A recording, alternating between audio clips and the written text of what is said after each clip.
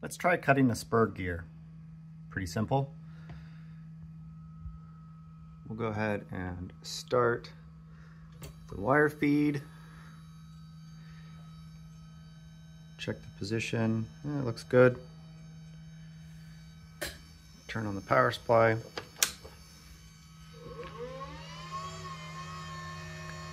Come back and hit start.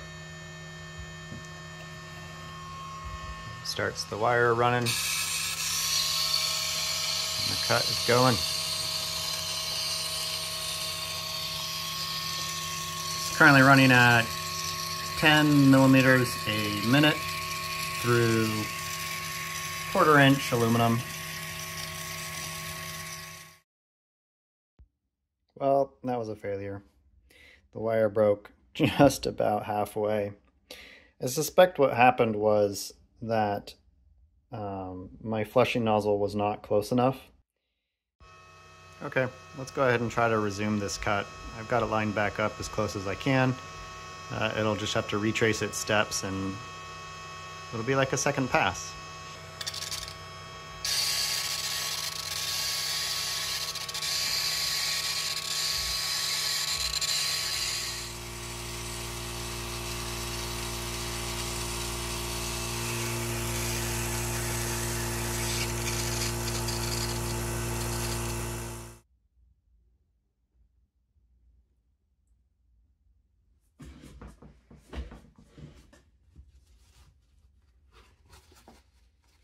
Let's take a closer look at this spur gear, how it turned out. Not too bad. There's a couple of lines there. Is it worse on one side than the other? Yeah, it kind of is. It might be because I had to go back around and retrace the steps because the wire broke halfway through. So one half of this is going to be uglier than the other half.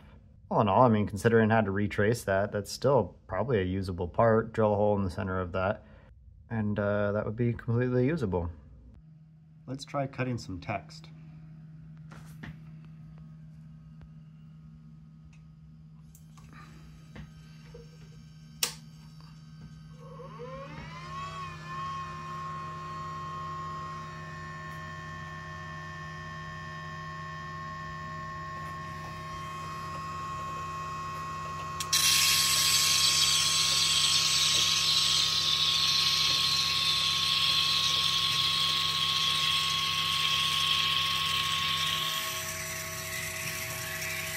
So this is doing 5 millimeters a minute right now,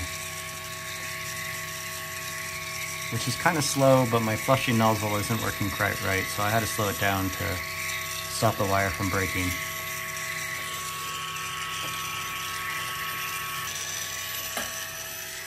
Okay, we'll just let this go and check back in a second. It's looking pretty good. I did just have to pause it because the middle section of the D fell through and got caught between the roller and the workpiece here. Okay, we've restarted it.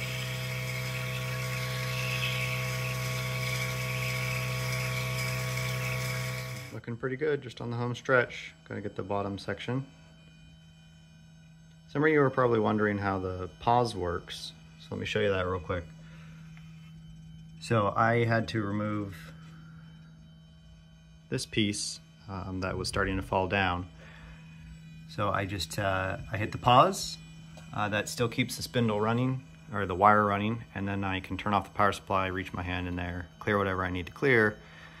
And then what I'll do is bring back up the wire feed,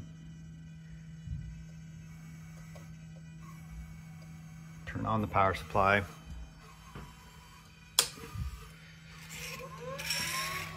and just hit play again. And that'll just resume the cut. Okay, we are almost done. The filtration pump is running to make this water as clear as possible, so you'll have to excuse the noise. Let's watch it finish.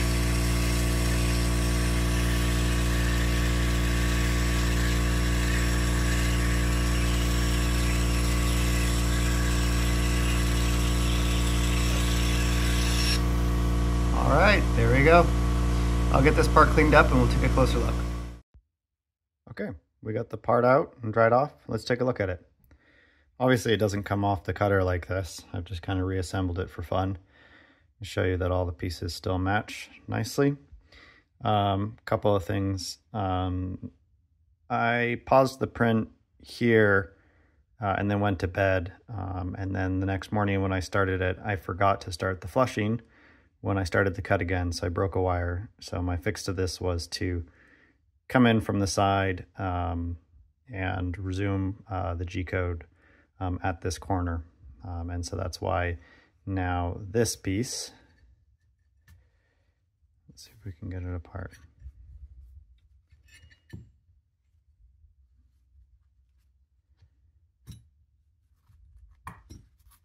Kind of hard to do one-handed. Okay, there we go. So yeah, you can see where I had to cut in from the top. So otherwise this would have been connected to this piece. Things like the D, this inside of the D fell out and it got caught in the roller, so I had to clear that. And this guy just fell out easily, part of the M there. So obviously that kind of stuff can be improved. Overall, I'm pretty happy with this. Mostly what I'm unhappy with is my design, my artwork. I should have made these lines underneath my, the paths that I cut so that I can make this all one continuous path. I should have made those smaller. There's no need for them to be this big. Obviously the wire does not leave that big of a gap. The wire path is actually smaller than that, and that's just in the artwork. And then also, it's one of those things that you're looking at the design on the computer screen and it looks different than in real life. This base I should have made about the same width as the rest of the font. It would have just been more uniform, it would have been stronger. I mean, this is pretty strong as it is. And it's kind of fun because it shows you how thin the metal can be and still have strength. Looking at the cut quality, I'm pretty happy. You can see pretty uniform cut on most of the surfaces. There where I had to restart. There were some sections down over here where the inside of the D got caught in the roller. The bottom edge you can see here. Let's see if I can get that to focus better. The bottom side you can see is pretty darn uniform. Corners are pretty straight.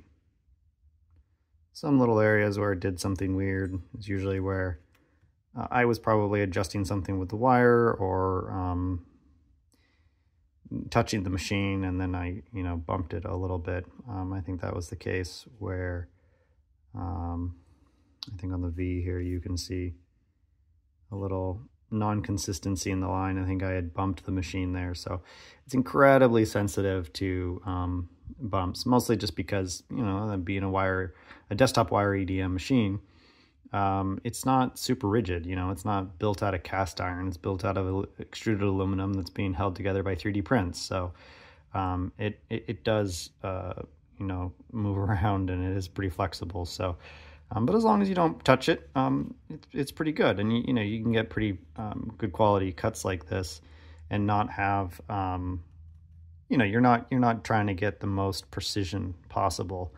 But for most things, it'll work just fine with a little bit of post-processing, maybe sanding or something. You could polish this up and make it absolutely beautiful, or keep it like this to show off the EDM cut. So that's that piece. Turned out pretty good. Oh, overall that took about a little over an hour. It was probably closer to an hour and 45 minutes to cut.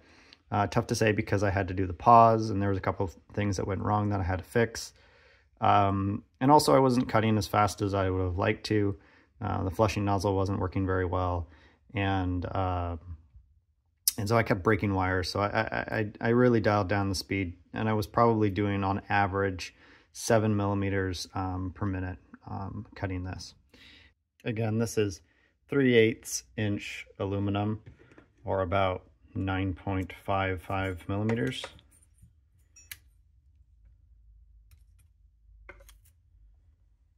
That's 3/8. The metric people, 9.5 millimeters. And then if you're interested, how much wire did this use while cutting? Let's take a look. Okay. Almost 2 ounces. Really not much at all. Well, if you made it this far in the video, then you must be really enjoying the content. Be sure to check back next week, as I hope to post a video showing some of the recent updates I've made to the machine and how I've managed to double my cutting speed.